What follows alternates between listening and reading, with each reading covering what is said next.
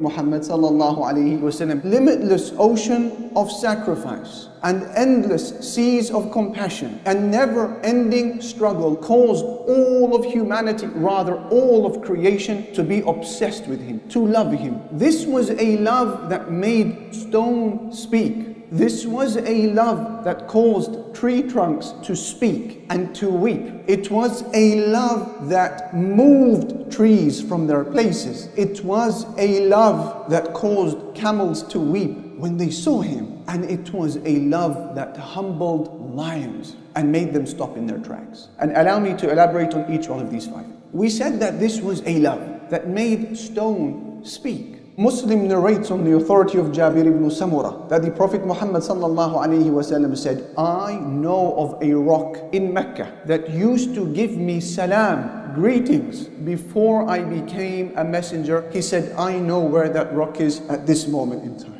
Imagine, before he became a messenger, a normal human being without prophethood or revelation, he would walk past a particular rock. That rock would say to him, Assalamu alaikum, O Messenger of Allah. Love that caused stone to speak. Inanimate objects would continue making their voices heard in his presence. Abu Dharr, the companion, he said, I myself was present on a particular day when we were sat in a study circle with the Prophet Muhammad sallallahu alaihi wasallam, and in his hand were pebbles, and then the pebbles began to glorify Allah subhanahu wa ta'ala. We heard the sounds of the pebbles speaking. Abu Dharr said, in that gathering was Abu Bakr and Umar and Uthman and Ali, and all of them heard the voice of the pebbles saying, Subhanallah, Alhamdulillah, in the hand of the Prophet of Allah sallallahu alaihi wasallam. It was a love that caused rocks to speak. It was love that caused tree trunks to weep. Muslim narrates on the authority of Jabir ibn Abdullah that the Messenger sallallahu alaihi wasallam used to give the khutbah, the Friday sermon, next to a tree trunk.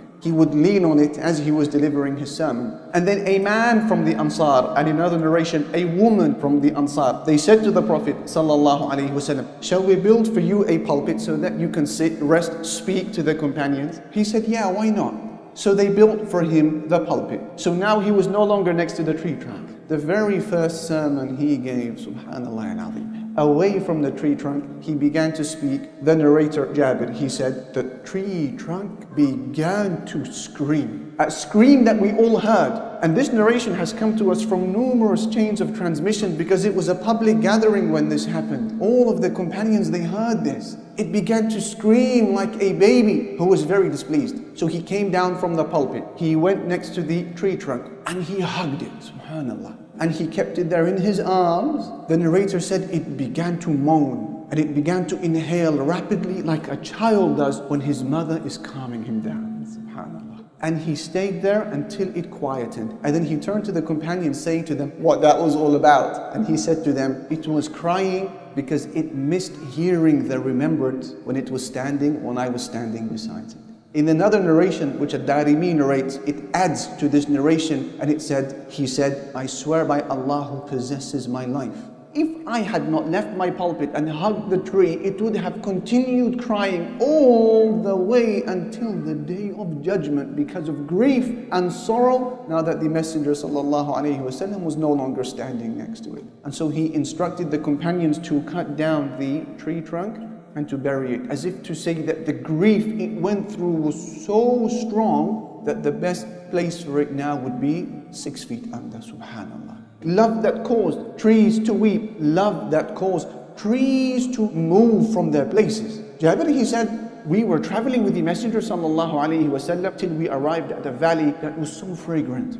And the Messenger sallallahu alaihi wasallam needed to relieve himself, to respond to the call of nature. He said, and I was following him carrying a container of water. He looked around to find anything which he could cover himself with. He couldn't find anything. So he looked to the right side of the valley. He saw a tree by itself, and the other end of the valley there was another tree. So he made his way to one of the two trees. Jabir said, I followed him and I saw that he was pulling one of the tree trunks or one of the branches from the tree, and then he said to the tree, he spoke to the tree. He said to it, follow me by the permission of Allah subhanahu wa ta'ala. He said, and therefore the tree began to pull itself out from the soil, obeying him, following him like the animal that is obedient to its master. holding the hand of a tree and walking with it till he got to the other side of the valley. He got to the other side of the valley, he took one of the tree trunks, one of the branches from the tree, he pulled it, he said, "Follow me by the permission of Allah." It began to follow him. Now he is walking in the middle of the valley with two trees behind him. And then he got to the middle of the valley, and then he said, "Cover me by the permission of Allah." So they began to cover him, the leaves and the branches, till he was non-visible. Jabir, he said, "I realized that I was looking." So I quickly gave him my back and I began to play with some stones, waiting for him to finish. And then I looked back at some point and I saw him walking towards me. He had relieved himself and the two trees had returned back to the two ends of the valley. La ilaha illallah. Love that caused trees to move from their places. And that wouldn't be the first nor the last time that this would happen. Ya'la ibn Murrah, another companion, he said, 3 things I will never forget seeing in front of me happening with the Prophet Muhammad sallallahu alaihi wasallam. He said one of them was a day when we were traveling with him alayhi salatu wasalam, and then he was resting to camp, and when he was asleep, a tree got up from its place and began to move, pulling itself out from the soil, ripping the roots out from the earth and walking as if it was a human being till it got to right in front of him and then it covered him. He was asleep, alayhi salatu wassalam. And then the tree removed itself and went back to its place. When he woke up, alayhi salatu wassalam, Ya'la ibn Murrah, he said to the Prophet sallallahu alaihi wasallam, "When you were asleep, you won't believe what happened. X, Y, and Z happened." He said to me, "Yeah, this is not strange." He said, "This was a tree that sought permission from Allah subhanahu wa ta'ala to give salam to the Messenger of Allah sallallahu alayhi wa sallam, and so Allah gave it permission." A tree is yearning to give salam to the Prophet of Allah alayhi salatu wasalam. So how can we become stingy, brothers and sisters, and not say sallallahu alayhi wa sallam? Allahu Akbar. Love that caused animals to weep upon seeing his radiant face alayhi salatu wasalam.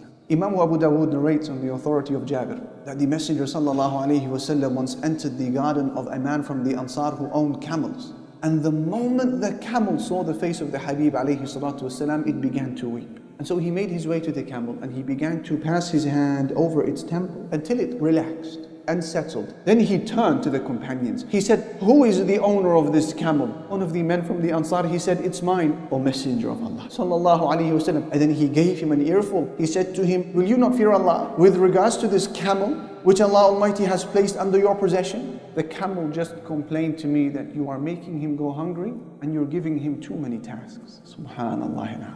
And finally we said this was a love that humbled lions and caused them to stop in their tracks. You have a companion nicknamed Safina. He is the one who's about to narrate the hadith that you're going to hear now.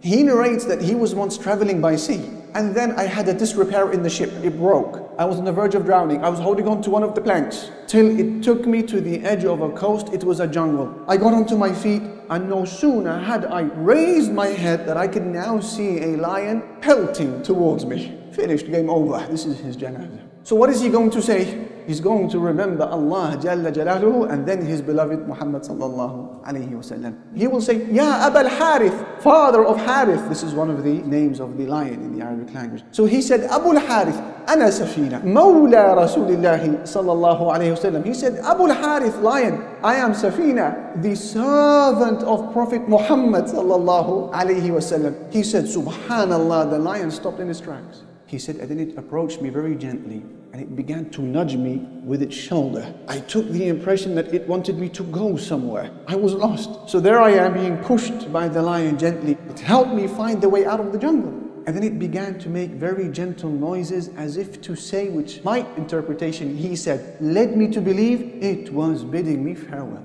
What did he say to Abu Harith? "I am Safina, servant of the Prophet Muhammad sallallahu alayhi wasallam." He is recognized in the animal world. La ilaha illallah. Didn't we say that his love was unconditional and loved by the universe as well? By the inanimate objects? What then about you, dear brother, dear sister? What type of love should we feel towards him?